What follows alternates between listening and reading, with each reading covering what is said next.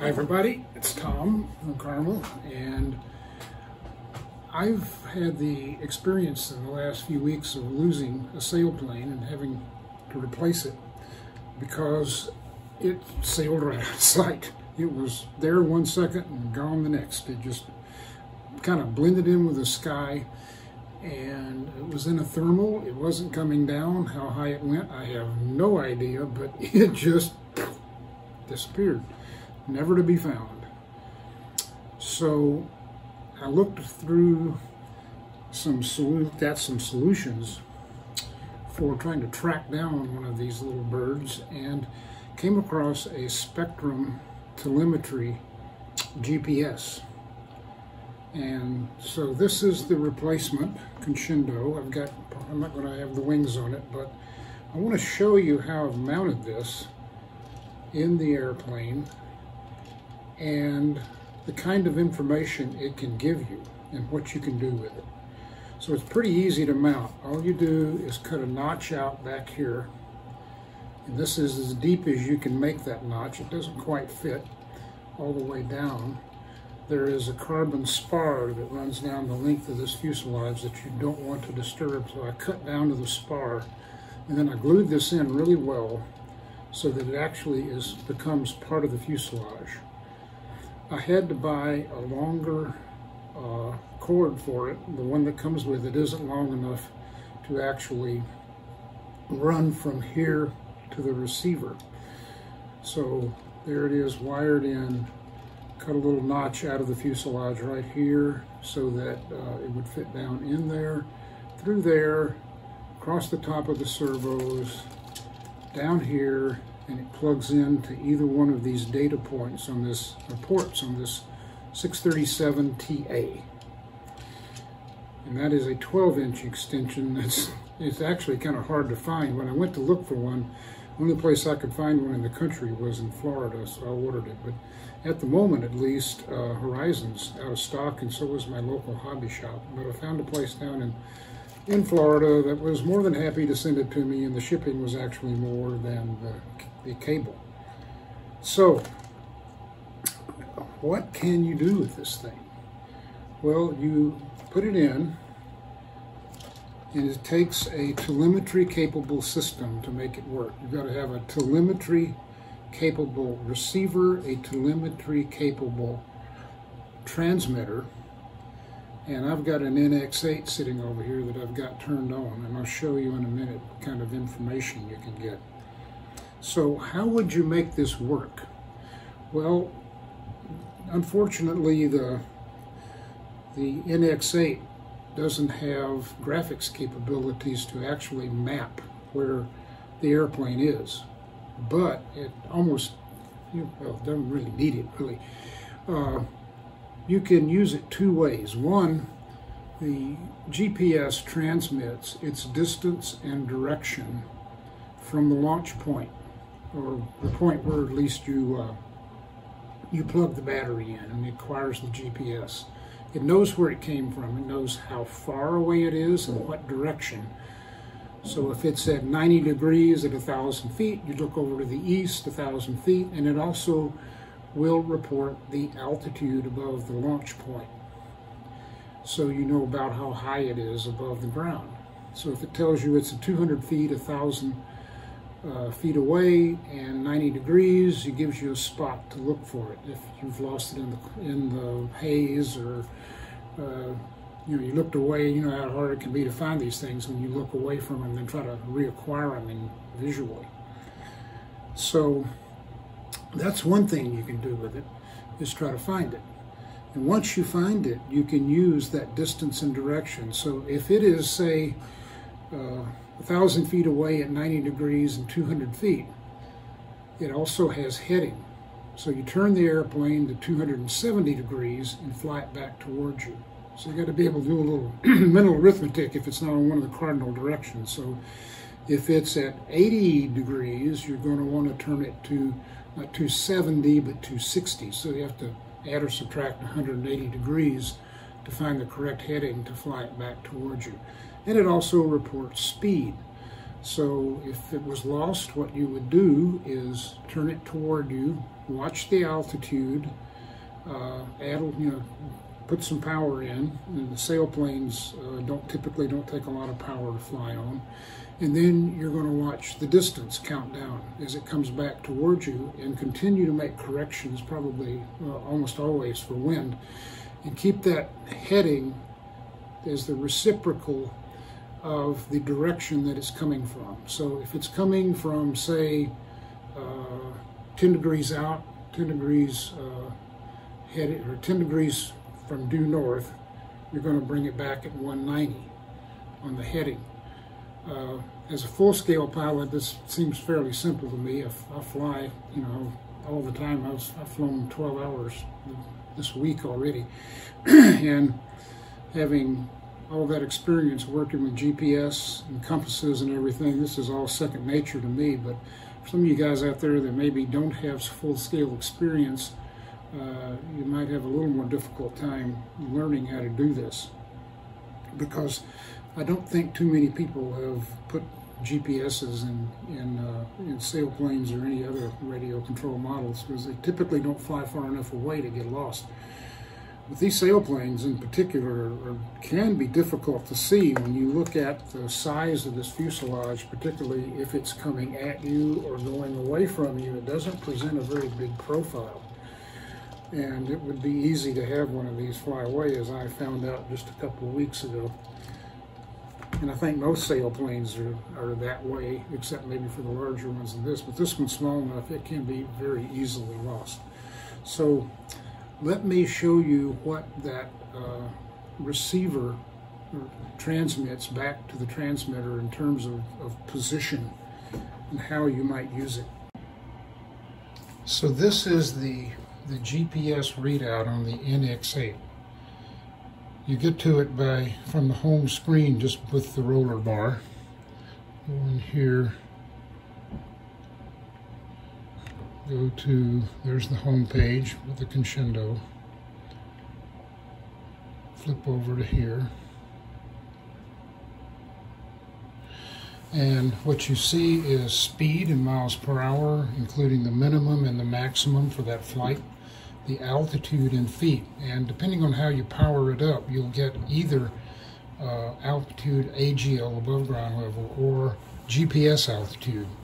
The way you get the AGL altitude is to power up the airplane first and let it acquire the GPS, and the system will tell you GPS acquired. Then it knows how high it started out at, and it will report AGL altitude. If you power up the transmitter first and then the airplane, then it's going to report GPS altitude. And I much prefer AGL for these kind of flights. Doesn't tell me anything about how much terrain clearance I have if I'm looking at GPS altitude, unless I know where I started. I have to do some math. Under that is heading. And if you're a full-scale pilot, you know there's a difference between heading and course. It's called heading here, but it can't really be heading because this GPS receiver doesn't have a compass in it. So what it really is ground track, which is actually better than heading if you have some wind. And then there's distance in feet and degrees. So you will have, say, 1,500 feet at 89 degrees. And if you've got the altitude AGL, then you're going to look over at that direction, assuming that you know where north is and you're oriented correctly. And you'll be looking up above the horizon and the correct distance and direction, and you should be able to find it, especially if you start turning the airplane. You should be able to see it if it's out there. But if you don't, your last and best option at that point is the latitude and longitude. So it will report at latitude and longitude in degrees and decimal degrees. You can then put that into Google Maps or Apple Maps, and it will the mapping system will show your position and the airplane's position. So then it's just a matter of finding a way to get there. hopefully by walking if it's not too far. And what I found by experimenting is that if the battery is ejected and the airplane crashes, the latitude and longitude are frozen at the point where it lost the signal. Everything else goes away. There's no speed, no heading, no distance, but you do have the latitude and longitude. So what you can do at that point is to take your phone, pull up Google Maps, put in that latitude and longitude, and you put it in as the numbers that you see. The latitude is going to be followed by a space and an N for north, and the longitude, I'm going to put that in, follow it by a space and a W for west. And that will, in fact, give you the correct position. Don't worry about time, and SATS is just how many satellites it's receiving, typically somewhere between 12 and 16, I've found, and it gives you an extremely accurate position. So what I'm going to do next, maybe a day or two before I get that done, but I'm going to take this outfit out to the field, just the fuselage with a battery in it, in practice. So I've got the airplane plugged in, and over here on the GPS system, 12.5 volts, 0 amps, 88 Fahrenheit, distance 3 feet. Okay, so GPS is turned on, speed 0, altitude 4.2 feet AGL, distance 3 feet. Heading isn't picked up yet, and there's the current position. We're about 3 feet away right now. So that position is going to be where you're starting from. And the latitude and longitude is the actual position of the distance aircraft. 0 feet. We got 15 satellites. Now what I'm going to do here is I'm going to walk away maybe 100 yards or so. I'm going to turn around here and take a look at the setting. This is an area of my neighborhood where there's a natural gas pipeline that I can actually fly over. And I'm going to go set the airplane down out there. It won't be seen, and I'm going to go see if I can find it. Of course, I'm cheating a little bit because I'll know where it is. But I'm going to set it up, and then I'm going to film the attempt to find it on Google Maps. I've got 2 cameras, a GoPro and my iPhone. So let's go set it up out there somewhere. I'm going to turn everything off. So GPS is out there. 0 miles per hour. Altitude 0 feet is right where I left it, or started out. Distance last heading was 423 feet. 423 feet away at 100 degrees with a latitude of 39.941973 and longitude of 86.27960. 17 satellites. So distance next thing we're going to do is program that lat long into the iPhone over here. So there's the position that we've programmed in, and you can see on the map it's actually pretty close. So all I got to do is go walk and put the blue dot on top of the marker, and it should take us there. So let's get started. So here we are, right on top of the position I put in. Notice it's been translated into degrees, minutes, and tenths of minutes from the decimal degrees that I put in. But anyway, there it is, right where it was supposed to be. And it's in one piece. Of course, it didn't really crash either. It might be in several pieces. Now, while I'm out here, I've left the transmitter on sitting back there. I'm going to pull the battery out and run a little test and see if the battery is ejected, if the position is in fact preserved. I can get it off with one hand. Well, I can't. Just down for a second.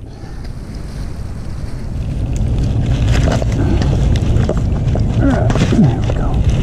So, battery's out. There it is. Let's go check the transmitter and see if the position is still there.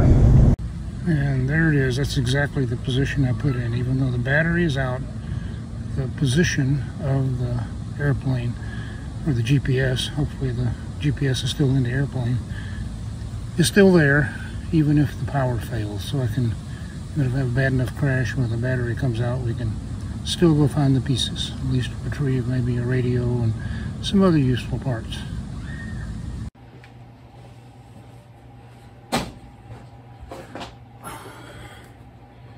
So here we are back at the studio down in my basement, which is a lot cooler than it was in that 90-degree weather out there in the field today. Here's my little Conscendo that we've been playing with. Just a few footnotes at the end. One of the things that I've run into has been that the altitude will sometimes come up as mean sea level instead of AGL, above ground level, when you start it up, no matter what sequence you use. I don't know, it seems to be just kind of random. But anyway, the fix for that is to go to the telemetry page in the NX8, go to the GPS, look up GPS, go down to altitude, and toggle AGL, MSL back to AGL, and that seems to reset the altitude to the GPS altitude to above ground level. And I really prefer that, because I think when you're out flying, it's a lot easier to think about if 200 feet means 200 feet or not 200 feet above the ground. When otherwise you got to memorize. Let's see, we started off at 850 feet, so I got to be 1,050 to be above all obstacles. So I think AGL for our purposes works a lot better. The other thing that I think needs mentioning is that it can be very difficult to mentally calculate a reciprocal heading to get the airplane coming back to you if there's wind or if the airplane is turning slowly.